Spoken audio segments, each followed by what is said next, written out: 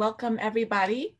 Today, we will be talking about a more active regulatory environment that we're expecting to see under new SEC Chair Gary Gensler, specifically in the areas of cybersecurity, privacy, and ESG.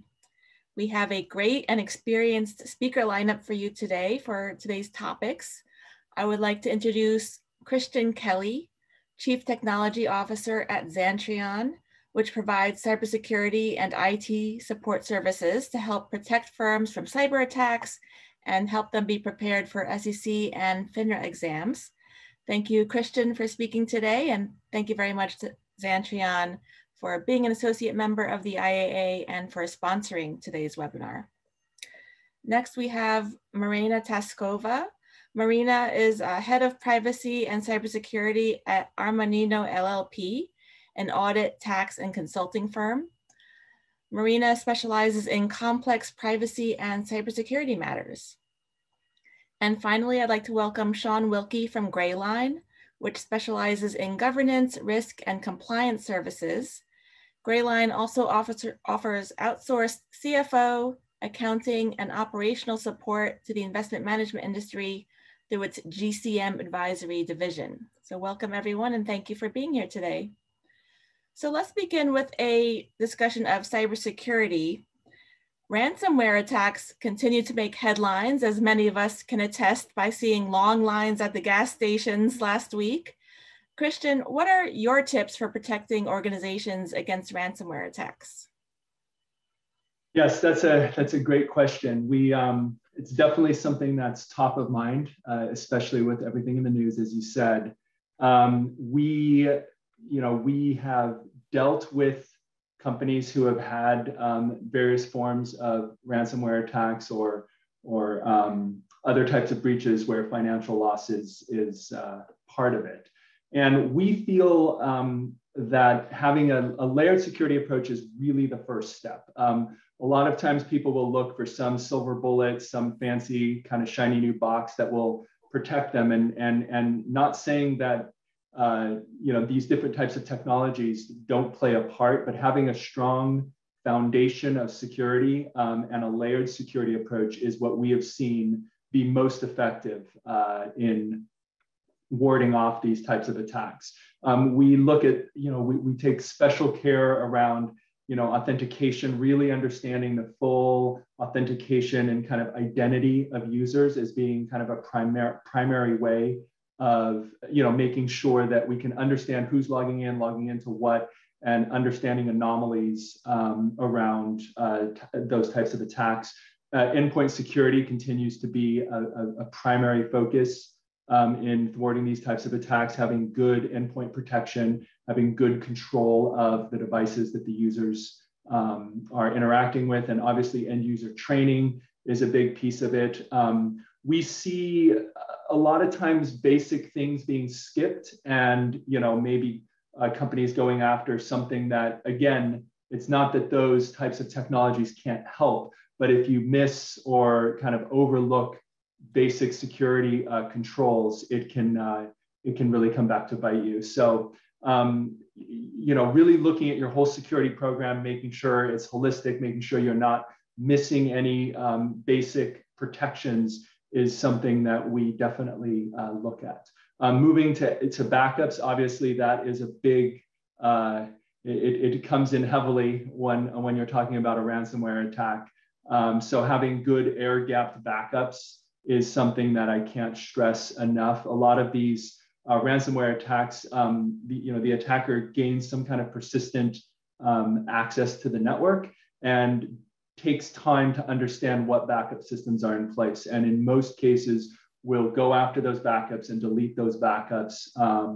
And so having something that, picture yourself being an administrator on the backup server, can you fully delete the backups, right? That's the question you need to ask yourself. Are you going to have a copy of backups that is completely immune to anything that an attacker might do on the system? So that's something you want to take into account and really understand are you backing up all of your systems? We see that a lot as well, where a backup policy might be put into place and it's not audited or reviewed. So when push comes to shove, maybe some systems weren't included in backups, or the backups were failing or corrupt in some way, and that impacts the client greatly.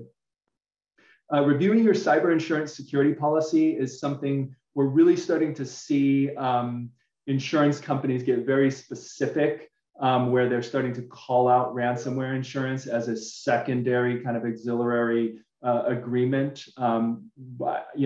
I think that insurance companies are paying out a lot of ransoms now, and they're starting to try to understand and figure out how they can get away from having to pay that insurance. So we're starting, in the last few months, we've started to see very specific questionnaires about what exactly companies are doing. What type of access end users have to their own systems. Are they administrators? How many global admins are there in your network? Are there any users with global admin permissions? Like very specific questions, where typically insurance questionnaires were more, do you have endpoint protection, or do you have backups? They're starting to get very specific.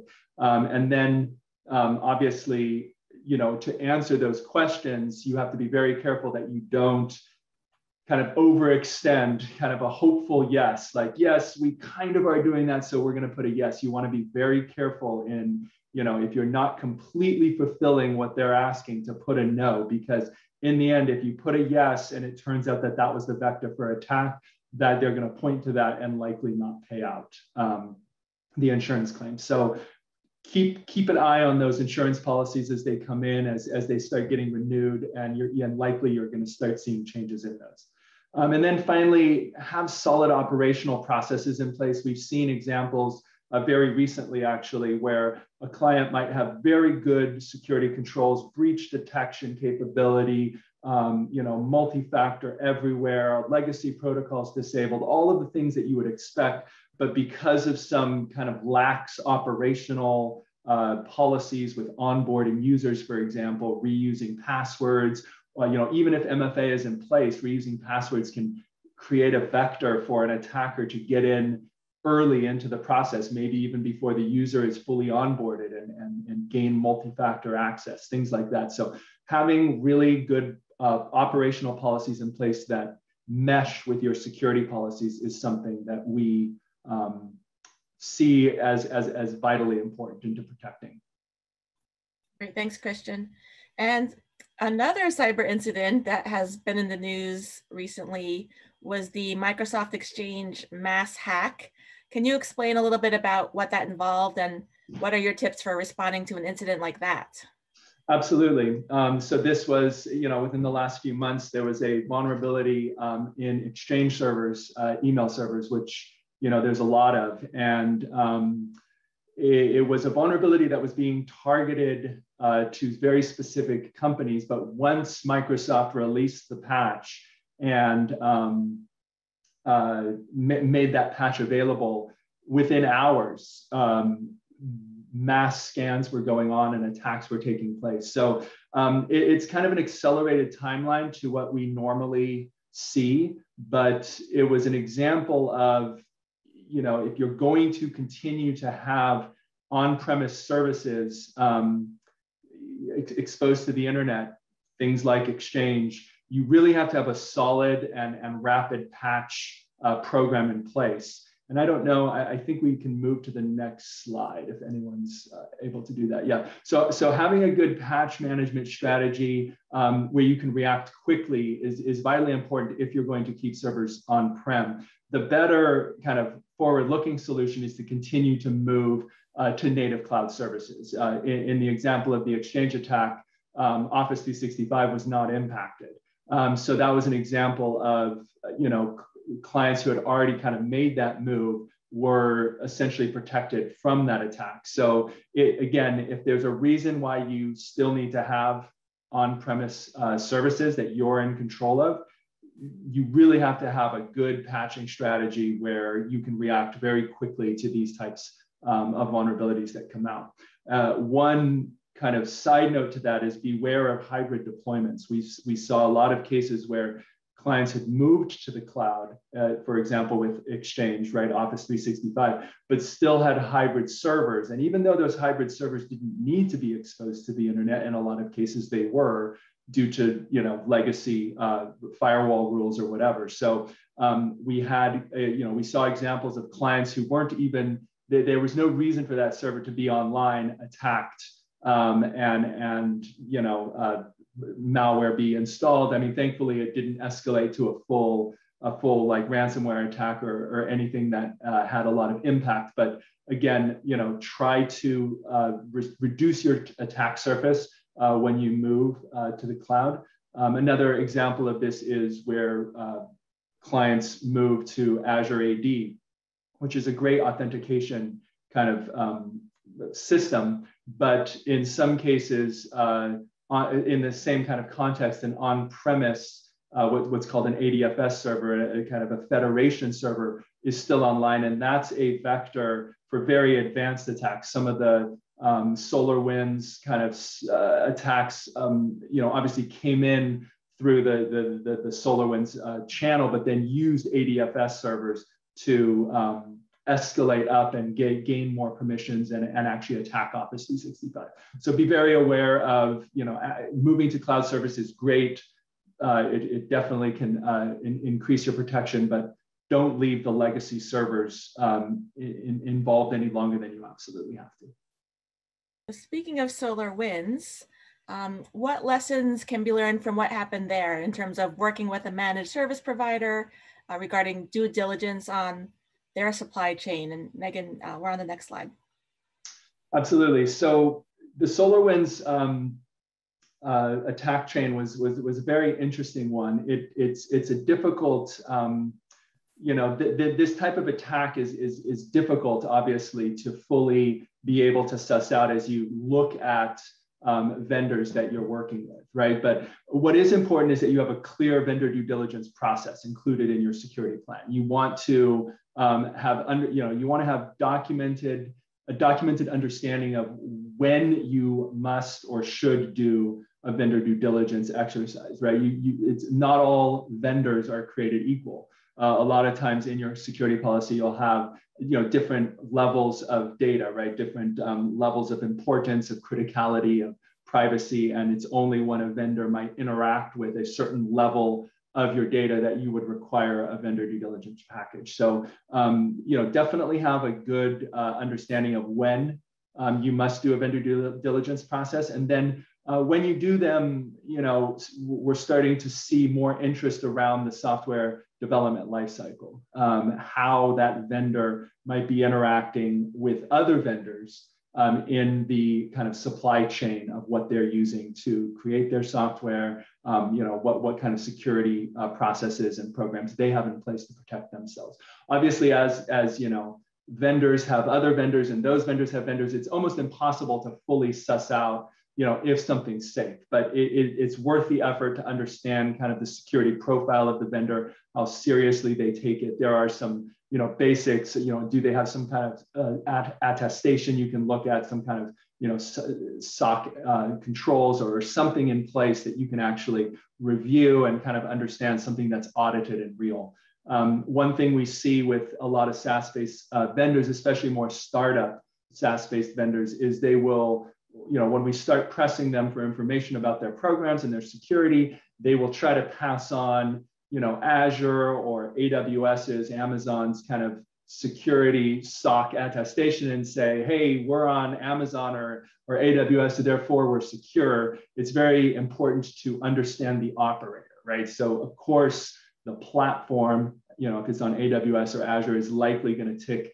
any box that you could imagine. But the one who's on, the vendor that's operating it, that's a different story. So you really want to zero in on the operator and their security controls, whether they require multi-factor, what their patching procedures look like, what their vendor due diligence process is for their upstream providers. That's really where you want to focus, less about the platform that it's on, especially if it's on one of the big three. So that's something definitely to focus on. And then finally, it's not going to be possible to rule out all supply chain attacks. It's not possible for Microsoft. It's not possible for any massive company with unlimited budget to fully suss out every vendor and every vendor's vendor and fully understand if something's safe. So, as long as you have a program in place, as long as you're doing your due diligence and understanding the vendors and whether they're taking security seriously and can kind of come back with some kind of matrix of risk versus the product that you want to use, we see that as being a good strategy. Excellent, some great tips there. So let's switch gears a little bit now and talk about some data privacy developments. And Marina, I'll come to you. Can you tell us what is happening on the state data privacy law front? Thank you very much, Laura. Thank you everyone for joining. It's an honor to be here. There is a lot of things going on in the field of privacy. I'm sure you heard a lot about privacy. The media lately is very active with respect to privacy in the United States, but also globally. This is a very brief, I would say, chart that shows you what's happening in the United States in terms of recent privacy development. There are multiple laws that are either active or already passed, or laws that are in process to pass. As you can see, introduced bills. There are also failed bills about privacy in relation to privacy. Just to give a little note before that, GDPR, which is the European Data Protection Regulation that has been adopted in Europe, is one reason for this significant shift in the privacy developments around the world. The adoption of that law led to adoption of multiple privacy laws around the world. And United States stayed aside for a little while, but then afterwards CCPA came, which is the California privacy law, which took the example of the General Data Protection Regulation and kind of initiated this process of multiple legislative changes in the field of privacy. What's mattered the most, and I'm going to mention it today, is California and Virginia. As you can see, these are passed bills. Other laws that are active are in Connecticut, Alaska, Colorado, Nevada, New Jersey. There are also failed bills, for example, those in South Carolina, Oklahoma, Arizona, Maryland, or North Dakota. Happy to continue with the next slide. Sure. So of great interest to our members is what's happening at the states that are really leading the charge for data privacy law. So what's happening in California and some other states that we should be aware of.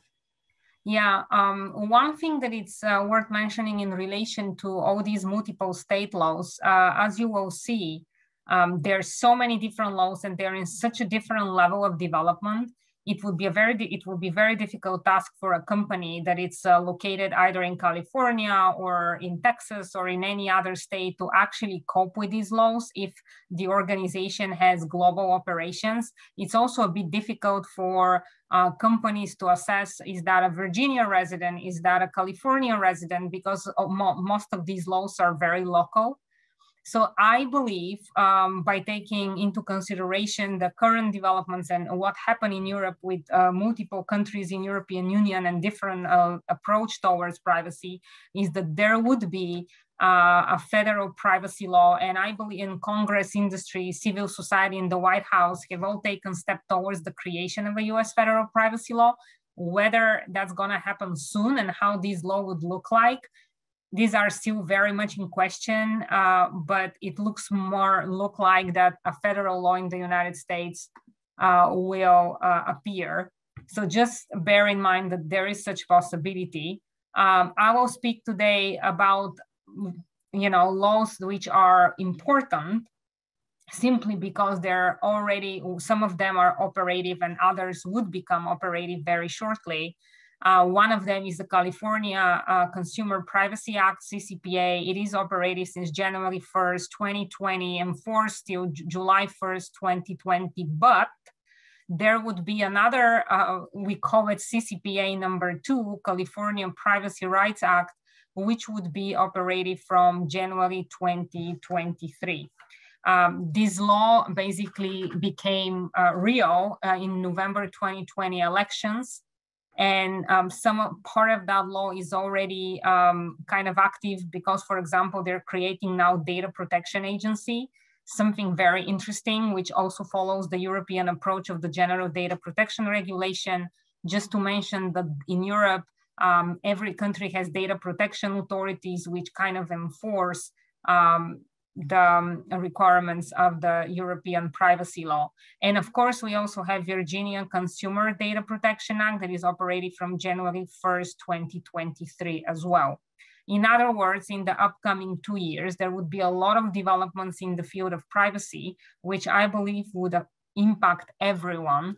You will see huge increase of data protection officer roles, chief privacy officer roles, and even some type of connection between privacy and security, because a lot of the security matters for which Christian talked earlier would have an impact also on privacy, for example, in relation to data breaches, notification of data breaches, if these data breaches, to which extent they impact personal information involved, etc.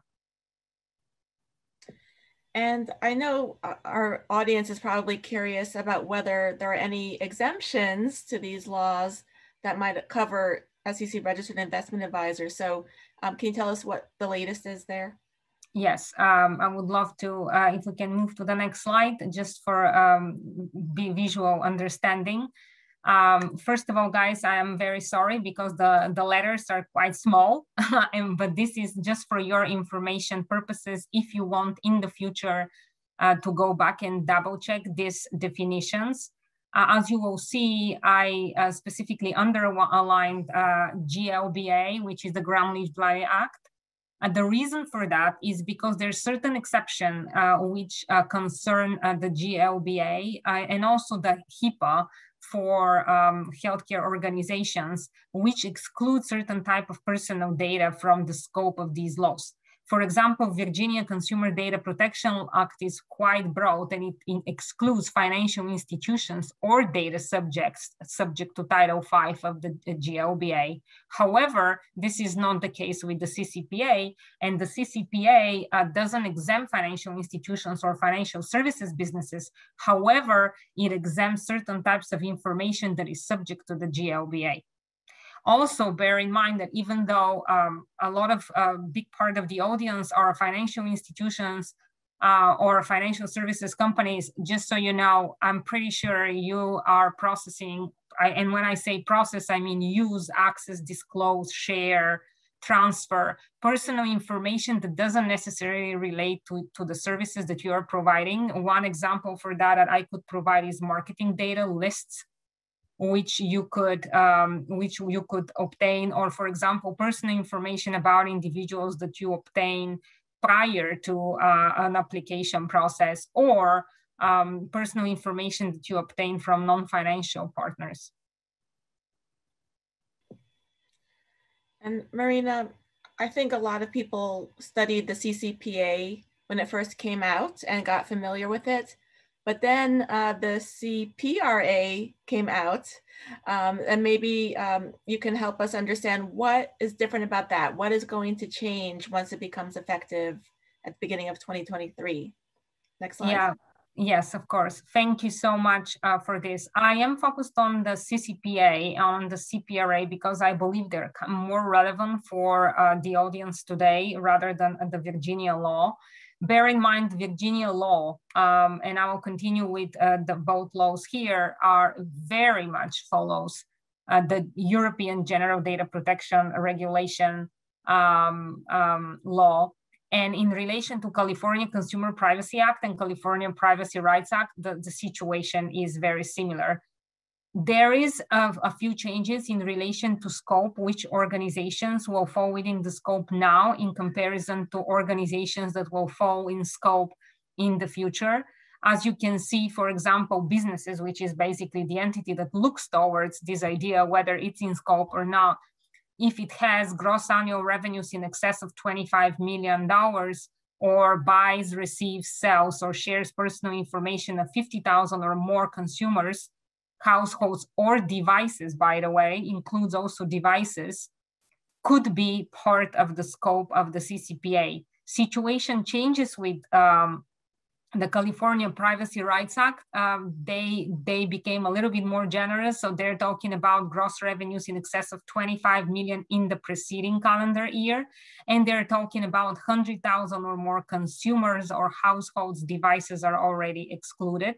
There's also another thing that we should mention, that, for example, the business derives 50% or more of its annual revenues from selling consumer personal information. As you can see, there is a slight difference in the California Privacy Rights Act, which talks about derives 50% or more of its annual revenues from selling or sharing consumer personal information. And when I talk about sharing, I quite a lot refer to advertising. There is also interesting difference in terms of consumer rights. Consumer rights are also introduced in the Virginia privacy law.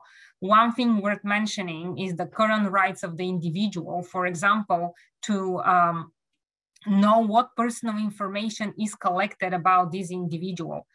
All these rights, and again, I would like to repeat, are following the approach of the European General Data Protection Regulation of the European law. This is where this is coming from. Another law that also follows such approach is HIPAA, for example, for the rights of the individual. So where is the data of the individual? What you're doing with this data? How is it collected? Where is it disclosed? Are things that are important and are taken into consideration both by California Consumer Privacy Act and also by the California Privacy Rights Act, CPRA. Another right that is essential is the right to access the personal information. This is the right of the individual to be able to see what personal information you have or you store about this individual, and including maybe to ask you about a copy of this personal information, which you should provide. Another right is the right to know if personal information is sold and the right to opt out of such sale. These continue to exist. However, with the CPRA, there is also additional requirement, which is the right to know what personal information is sold or shared and with whom, as well as the right to opt out of such sharing. Again, this refers a lot to advertising. The current law has the right to delete. It has the right to data portability. Data portability is a very interesting concept, which has been introduced by, again, European data protection law of personal information to be transferred from one entity to another entity upon request of the individual. You will see that there are new right that appears in the CPRA, which is the right to correct data, which is if my data is not accurate, I want this data to be changed. It also contains the right to data portability, and it also includes the right to limit the use and disclosure of sensitive personal information. Sensitive personal information is, again, a rather new concept for California, but not so new concept worldwide. Sensitive personal data exists a lot globally as a concept, which is certain personal information that has higher sensitivity in terms of how it's used, what it's done with it, where is it shared, how it is protected, and how it is disclosed. One just very brief example is our health data. But there are many other, there is a lot of other data included into this concept. If we could move to the next slide. So I would like to continue with more changes. As I already mentioned in the previous slide about sale versus share, you can see that there is additional requirements of providing link on the web page that enables the consumers for their data not to be sold or shared. This is actually quite important, and also the limit the use of the sensitive personal information. So there are additional restrictions to the sensitive personal information that I mentioned that basically enables the consumer to limit the use or the disclosure of his personal information that could present higher sensitivity. And another topic that I believe is very important is the enforcement. It's very good that we have laws, but question is whether they are enforced and to which extent they are enforced. Globally, there is a lot of enforcement going on lately. Huge fines are around the globe. Here, currently CCPA is quite generous and provides 30 days to cure alleged non-compliance before being considered as a violation of the law. However, this no longer exists with the new law CPRA. They do not give a 30-day grace period for amendments related to minors. Another thing that it's important is the administrative enforcement, for which I mentioned in the beginning of this discussion, which is the creation of the California Privacy Protection Agency for Enforcement and Guidance. This is a significant change. In the United States, again, the data protection agencies have significant impact on, first of all, compliance with the laws in general, and also enforcement, including data subject rights to a significant extent around the globe, or in relation to data breaches as well around the globe.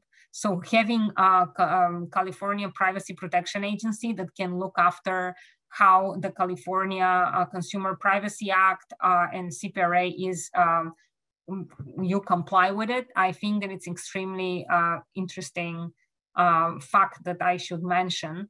Otherwise, in terms of private right of action, basically any consumer whose non-encrypted or non-redacted personal information is subject to unauthorized access, theft, or disclosure as a result of the business violation of the duty to implement and maintain reasonable security procedures and practices may bring a civil action.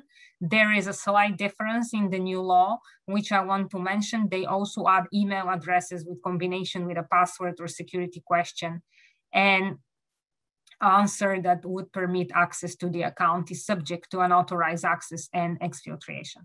So there are slight changes. There are more changes, which I will mention a bit later. For example, the introduction of security audits or review of the privacy practices of the organization, which are under the CPRA.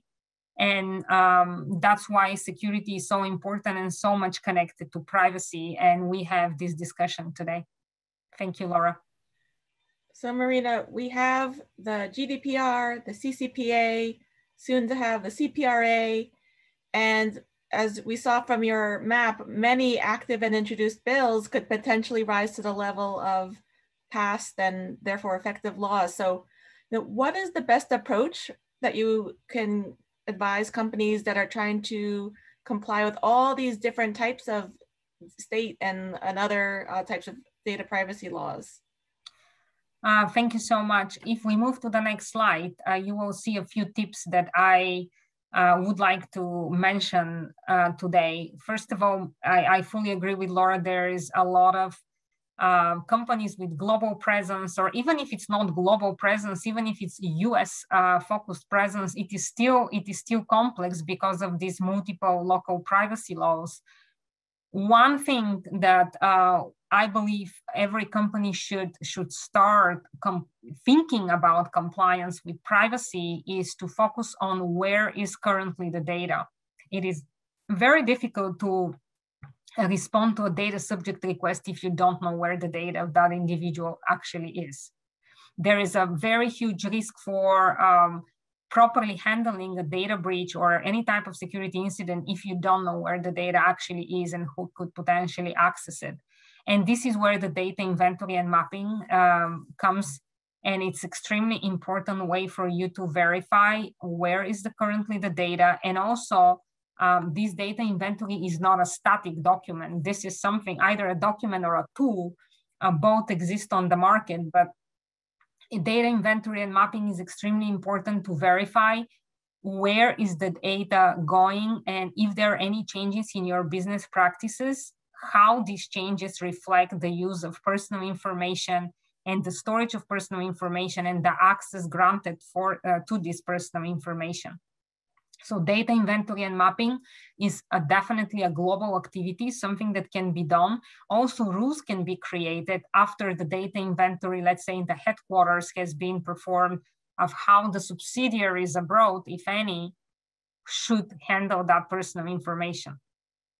Another thing that is worth mentioning is uniform policies, processes, and procedures. If we could unify what currently is in place, and there is no patchwork on the basis of each law, and there are many things that could be unified.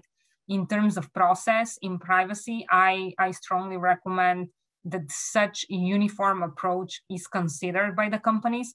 Otherwise, it would be very difficult to track and monitor compliance with these policies is one thing. And also it would be very difficult to understand the local requirements. One, for example, example that I can give here is vendors.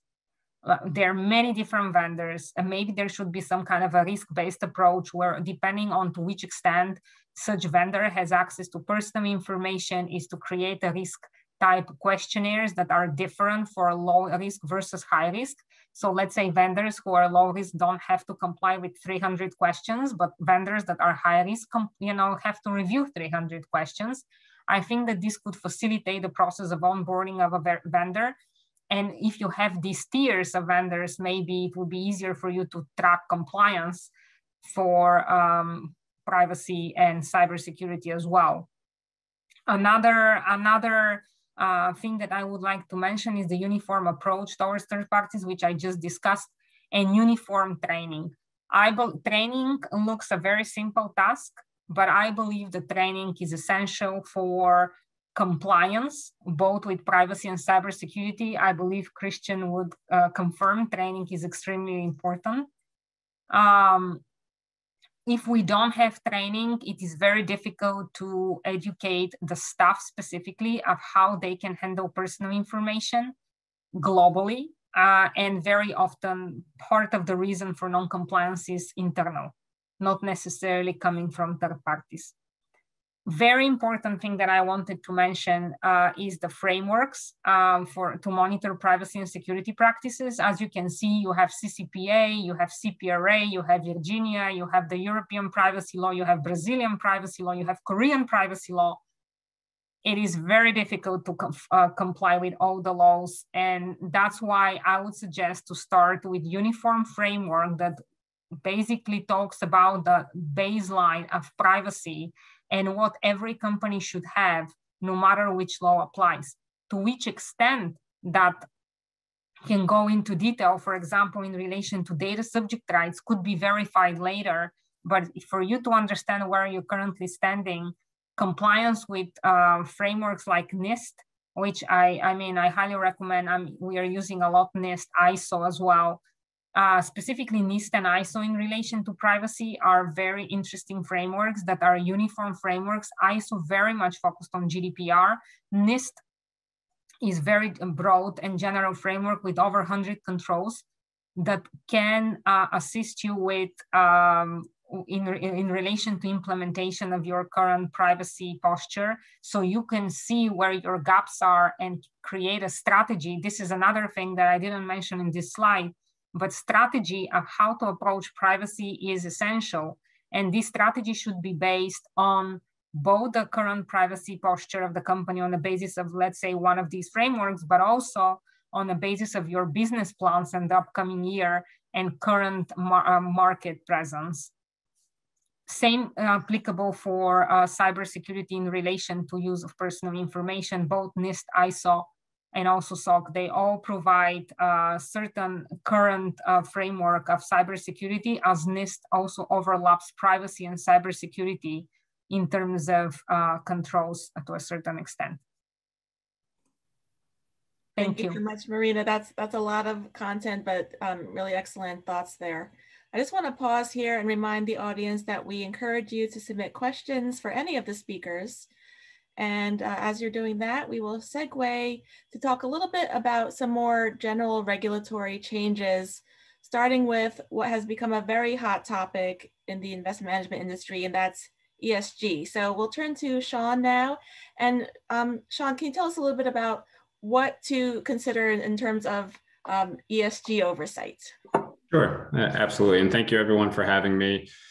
Certainly happy to be here. So this is an area where we are fielding questions almost daily from virtually every type of advisor on the spectrum. So that includes everything from hedge, private equity, wealth managers, crypto, venture, you name it, they're interested and everyone's asking about it. So in many situations, however, most advisors don't even know what they're asking and where to start. They only know that they want to be involved in it in some way, shape, or another. And so while ESG has been around for a number of years, I think the maturation of the US market certainly lags our European counterparts by several years. And we've only really recently seen wholesale adoption of ESG and socially responsible investing principles. So I think in the US, largely driven by investor demand, including everyone from your institutional allocators right down to your millennial retail investors with the Robinhood account. I think advisors are clamoring to position their firms and their strategies accordingly. So the unfortunate side of this is that many of those same managers labeling themselves with this coveted ESG tag fail to properly define their guiding principles and adopt proper protocols to ensure compliance with those investor representations.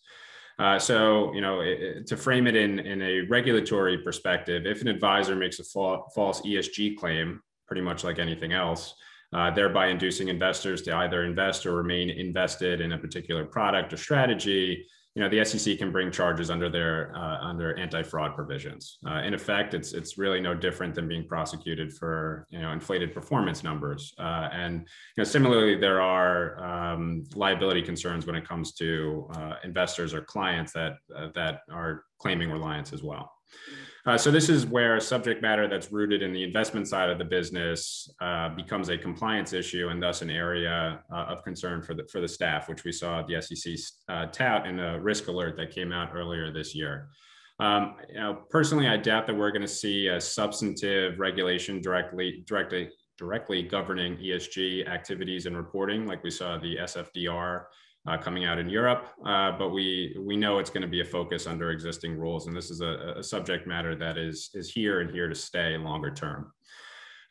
In my opinion, the biggest problem with ESG compliance relates to the fact that you have a largely numbers-based industry attempting to assign quantitative measures to an inherently qualitative topic. When it comes down to it, advisors really need to put a lot of thought into what ESG means to them, how it translates when applied to their specific portfolios, how they're going to develop and source metrics and analytics, whether that's on a security level or an issuer level, whether that's via insourcing or outsourcing. Need to figure out what type of screening tools they have, what type of reporting systems and oversight measures they're going to install. They also need to figure out what type of firm training, right? If you have, the front of the house that's drafting a policy, you need to make sure that the investment professionals are adhering to it and there's proper checks and balances from, your back and middle office to ensure that you are actually being in compliance. So I think that governance mechanism really needs to be thought out at the onset so that you can actually make good on your promises.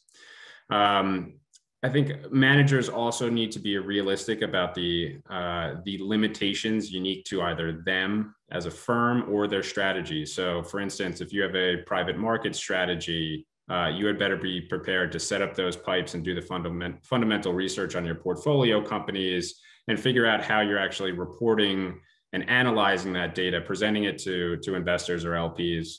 To again make sure that you're in full adherence with those upfront reps and covenants. If you run a fixed income solution, you need to be mindful that a lot of the traditional data sources for equity managers like a Bloomberg or MSCI don't necessarily have the same coverage for less prominent asset classes, even though the market caps for some of those may be pretty substantial. Similarly, if you are allocating to managers that tout ESG or SRI as the pillars of their investment strategy, there's going to be an obligation that you're conducting diligence on how they're defining ESG and how they're actually adhering and complying to it. So, as part of your fiduciary duty, you're going to have to go that extra step of verification. I don't think that a regulator is just going to allow you to accept, those reps on the face.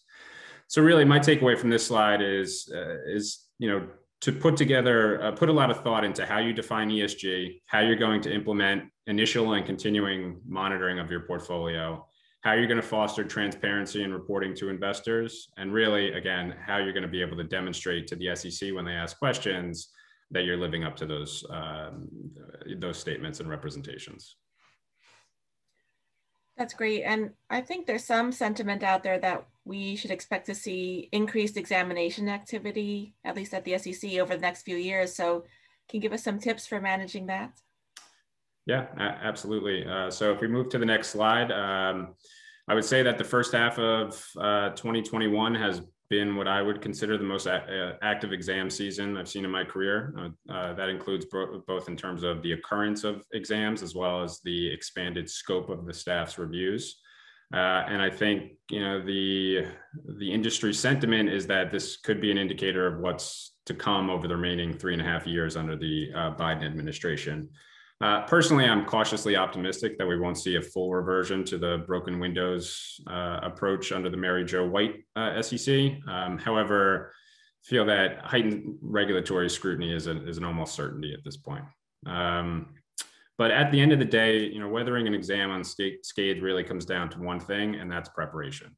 You know, obviously this may seem somewhat self-serving since this is our business, but things like mock exams and readiness exercises can be hugely helpful for folks who are either unfamiliar with the audit process or just not in touch with, you know, recent trends and hot topics for the SEC. And those can be done either by bringing in outside parties or just availing yourself of all the resources that are available publicly. I'd say that even for those that are that know what to expect in broad strokes, going through the mechanics of responding to a request letter, repurposing data into the SEC's preferred formats, sitting through interviews, making sure that you nail the narrative and limit the scope of an inquiry is key. Let alone, you know, if those exercises actually yield substantive compliance issues that are that would otherwise be identified and brought to your attention by the SEC, it's good to be able to proactively remediate rather than be on the defensive for when the staff walks in your hypothetical door, although on-sites are still not a thing for the foreseeable future. And, you know, also, again, make sure that you're informed as to what the staff is focusing on. It's not difficult to understand what the SEC is looking at these days. With the publication of their annual priorities list, countless risk alerts, coverage of enforcement actions, in addition to, you know, SEC releases, there's an abundance of content from law firms, consulting firms, and of course, you know, trade groups like the IAA. So everyone should make sure to educate themselves. We know the SEC loves to gather facts about industry responses to new and emerging issues. So it makes sense to get ahead of them. And whether that's, you know, for instance, the disruption caused by Hurricane Sandy a few years ago on the East Coast, the wildfires in California, or I don't know, a global pandemic. You know, we know the SEC is asking questions about your responses and what you've done to bolster things like business continuity and cybersecurity and the like. So, you know, it makes sense to be proactive, put together a narrative, and, you know, be able to demonstrate to the SEC that you're doing exactly what you should be. The big thing is that you absolutely do not have to be perfect. And frankly, no one should expect a no findings letter going through an exam, although I think that's actually been more common recently due to some of these limited scope exercises that are increasing in popularity. But the important thing is that you're constantly self-assessing, driving improvement wherever possible. And in many respects, the SEC is looking for that process as much as the end result. So, you know, keep that top of mind. And related to exams, sometimes, unfortunately, is enforcement. Let me turn to your thoughts on that. But first, another reminder to please send any questions through the chat. We'd love to answer some audience questions. Yeah, so obviously those tips and tricks for navigating an exam are kind of the threshold recommendation for surviving a more enforcement-centric environment, given that if you make it through an exam without any material findings, you're going to avoid enforcement. But, you know, the key here is really avoiding two things. One is recidivism, the other is complacency. On the first point, it's very straightforward. If the SEC found something during a prior exam and you committed to fixing it, make sure it's been done and been done to completion. I'd say making false promises to the staff and failing to make good on them puts you on the fast track of enforcement, even when it doesn't involve investor harm. On the second issue of complacency, I'd say far too often firms fail to recognize that they've fallen behind the market in a given area, which really leaves them exposed, especially when it involves an area that could give rise to investor losses. So look at your policies, what's in there and why. Just because it was best practice 5 years ago doesn't mean that it still is today. Are there things in there that you're doing that you say you're doing that you're really not doing to its full extent as drafted? Have there been evolutions in your business model that necessitated additional or changes to your policies? Have your policies evolved to adapt to new rules, SEC focus areas, or just rule interpretations? Do you have a testing program in place where you're really self-policing?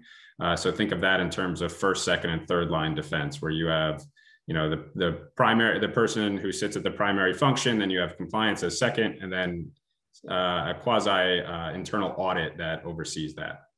Also, are you mapping out your risks? Have you reconciled them against your policies? Do you put enough resources into those areas that you consider relatively high risk?